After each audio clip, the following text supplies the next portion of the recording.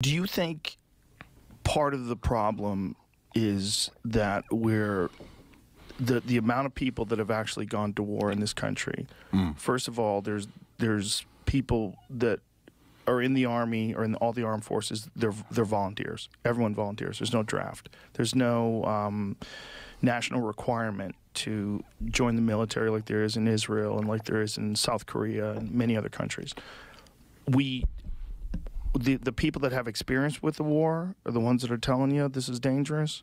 People like yourself are telling us this is dangerous, but to the rest of the world, to the rest of this country, there's a real problem with day-to-day existence, because day-to-day existence is tricky, and it gives you parameters which you exist in, but they're not real. They're not real. They're not real. They're only real right now.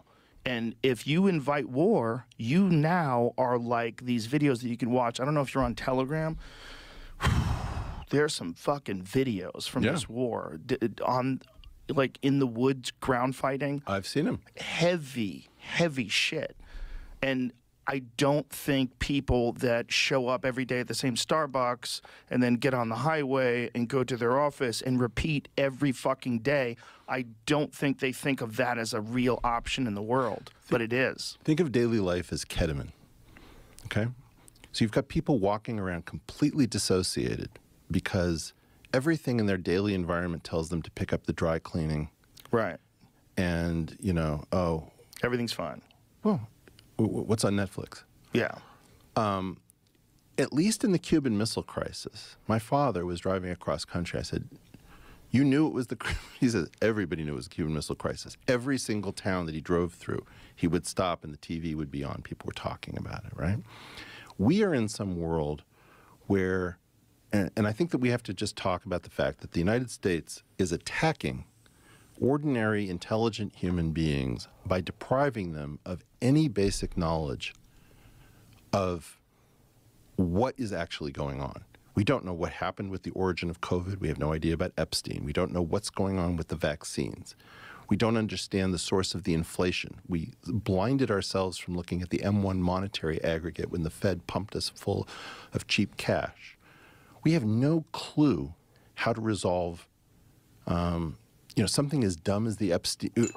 To whom did Ghislaine traffic? I don't know. Yeah, well, can't find it. Sorry, bye. So this is what's causing, in part, our friends to go crazy. You know, several years ago, Sam Harris had good input. Jordan Peterson had good input. Brett Weinstein had good input. Most of them, I don't think, have figured out that they're starved for information, and that, and I'm going to say something very heterodox to the heterodoxy. The heterodoxy was never meant to take over for the orthodoxy.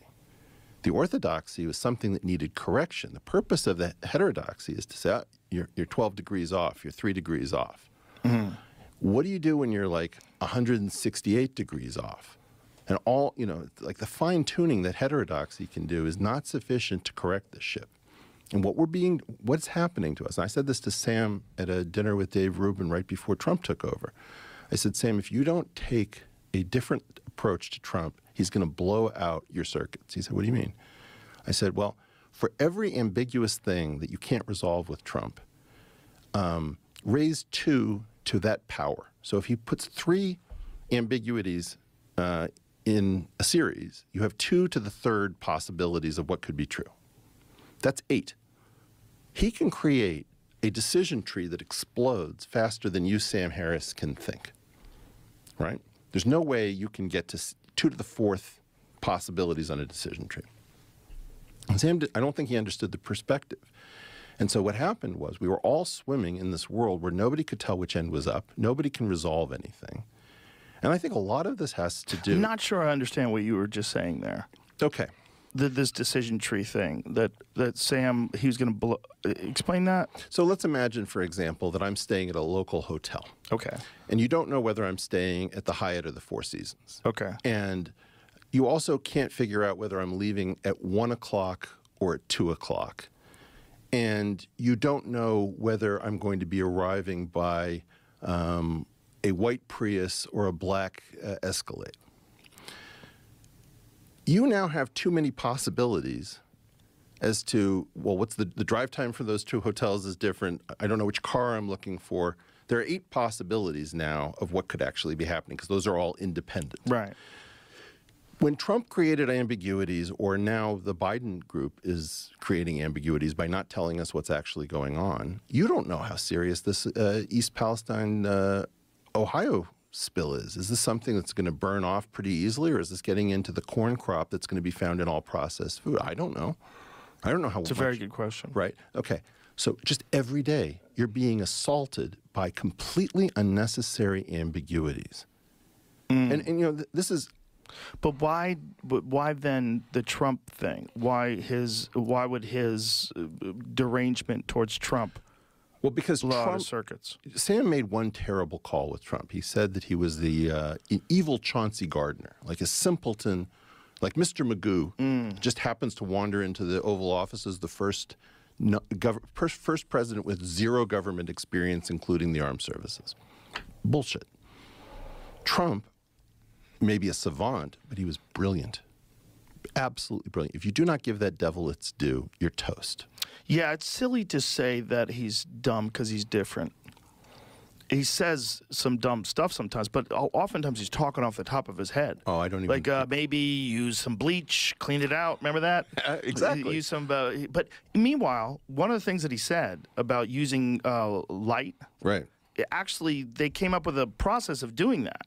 That was an actual procedure that they would use, where they use ultraviolet light inside a person's lungs and kill the COVID virus. This was like a concept that they were actually putting forth as being possible. So what he said, even though it sounded ridiculous, right. like get light into the body, it actually was right. But that's the thing. So then a bunch of people said, okay, right. I'm going to put a minus sign in front of Trump. Everything that he says is just wrong. Right? You can't do that. Well, they do this to Alex Jones. They do this to James O'Keefe, and they'll do it to you and me. They've definitely done it to me. They've definitely done it to you, too. It's a thing that people do. Look, just because someone... Look, I say dumb things all the time, constantly. My kids make fun of me. I never do. I am always saying dumb things because I talk sometimes before I totally think. But then I go, oh, wait a minute, that doesn't make sense.